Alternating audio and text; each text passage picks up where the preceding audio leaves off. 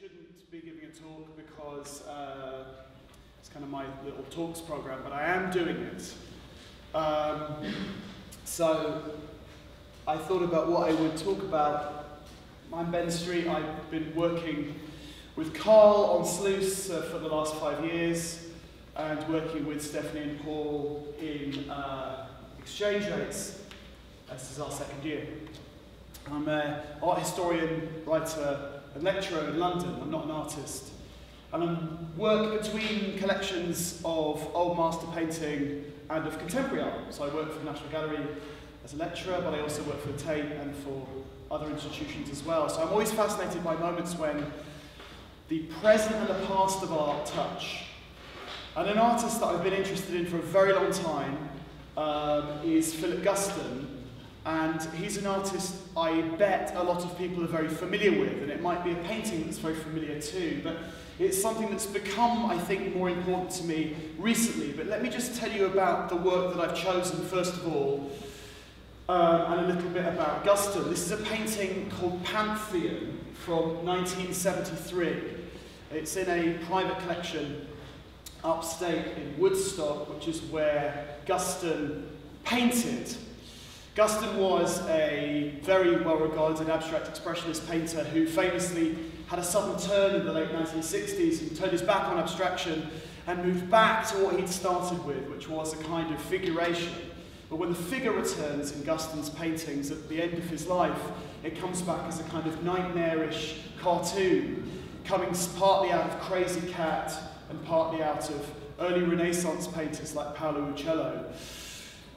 His work was extremely controversial. This is a painting he made just after the controversy of this last period of paintings had really hit New York after his Marlborough Gallery show in 1970. He spent about 18 months in Rome. When he came back from Rome, he made this painting, Pantheon. And Pantheon is a pantheon. And a pantheon is a group of heroes, in a sense, the Greek-Roman pantheon of gods. This is Guston's pantheon of gods. It's a pantheon of Italian artists whose names are written or painted onto the surface of the canvas itself. They are artists that start maybe with Giotto. We have Giotto, this is in historical order. Giotto, Masaccio, Piero for Piero della Francesca, Tiepolo for Giambattista Tiepolo, and finally De Chirico for Giorgio De Chirico, Italian artists starting in the 14th and ending in the 20th century, Guston's favourite artists, painted on the surface of the canvas. And also on the canvas are two objects that are related to the practice of being a painter. The names have to do with inspiration and ideas, I suppose, and we also have a cartoonish version of two objects that were associated for Guston with the practice of being in a studio. One is a light bulb hanging down, and the other one is an easel with a blank canvas on it. So it relates to the daily practice of being an artist. Now, the painting itself is really fascinating, partly because it's not obviously indebted to any of those artists. When you read the names of the artists and you see the style of the painting, those seem to be slightly at odds with each other. What Guston found in the art of the early Renaissance, people like Piero or Giotto, was a kind of awkwardness, kind of clumsiness, and a heaviness about the way objects and people were represented. There's a kind of strange modernness to somebody like Giotto. He's often presented, I was an art history teacher for a long time, and Giotto is very often the starting point for talking about the Renaissance. But when you look at Guston, and then you look at Giotto, he doesn't look like the starting point, he looks like the pinnacle. He looks like it can't get any better than that. And that's the way that an artist can change the way we see the art of the past. Now, the reason why this has been important to me recently, this painting, I mean, Guston has been important to me as a figure for a very long time. One of my favourite books about art is the biography written by his daughter, which is called Night Studio, which is an amazing book to read. But it's also been important to me because of David Bowie. So I wanted to talk about Guston, but I also wanted to talk about Bowie, who's much more important, as far as I'm concerned, a much more important artist than Guston. even though Guston's very, very important. There's a great essay that I was reading in Freeze magazine by Dan Fox, and it's an essay called Hang On To Yourself, David Bowie as Art School. It's a brilliant essay, it's available online, and it's about how Bowie, through his music and through sleeve notes and through his interviews and through his presence, became a conduit for lots of aspects of culture that wouldn't perhaps otherwise have been accessed by the people listening to his music. So if you listen to Hunky Dory alone, just that album, which came out a little bit before this painting was made, you have references to Nietzsche and to Brecht and to all manner of different cultural figures that you might otherwise have discovered.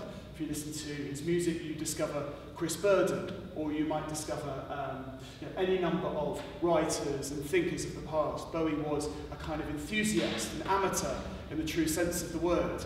That's why I mention him in relation to this painting, because Guston was in a way the same.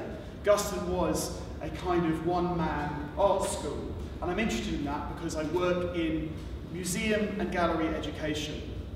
There is a body of knowledge which exists as text, which is called art history, which is slightly separate from the practice of being an artist. It's not usually done by artists. It's usually done by people like me who aren't artists, people who are writers or scholars. But there is an art history that exists already within artistic practice. I've often thought one of the best kind of responses to Las Meninas by Velázquez is by Picasso. There's that room of paintings in the Picasso Museum in Barcelona, which is in a way more eloquent about what Velázquez is about and what Picasso is about than any number of essays you could read about the subject. So back to Guston for a second. This is 1973, which Bowie fans will know was the year that Aladdin Sane came out. So the one after Ziggy Stardust, which if you haven't got, you've got to get it. Am I going over my time? I'm not, believe it or not. It came out the same year as Aladdin Sane. Why did I mention that? Because Guston is showing you this pantheon, this kind of list, like a shopping list of great Italian artists, but because he's doing it within this style, within this slightly willfully ham-fisted or willfully awkward style, we are experiencing those artists' works through Guston's own language, which is the same way that I think we might experience the culture that Bowie talked about in his music.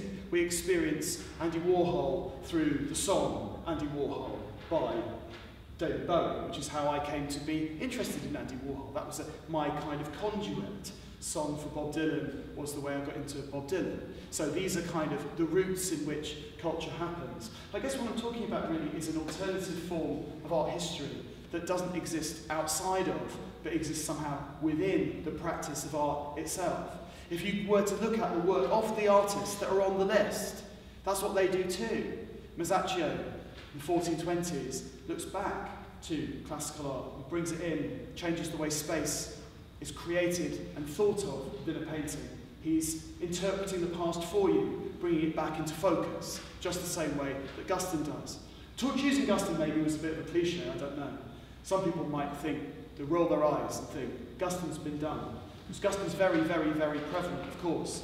When Guston's late work was shown, the most famous criticism of it was by Hilton Kramer, probably. It's always comes up in relation to the late work, where Hilton Kramer, the art critic, said that Guston's late work were the works of a mandarin posing as a stumblebum, which is a brilliant line, but a mandarin, somebody who's a kind of brilliant, kind of natural maker of this shimmering, delicate, impressionistic abstract painting, posing as a stumblebum, pretending to be a fool, pretending to be a jester.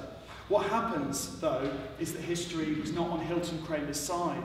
And Guston's work not only has been immensely important for artistic practice since his death in 1980, but it's also been, and this is where it comes into focus for me, really important to the way that we understand the history of painting, the way that we think about what came before, the way that the Pantheon illuminates the past as well as the present. That is, I think, pretty much 10 minutes.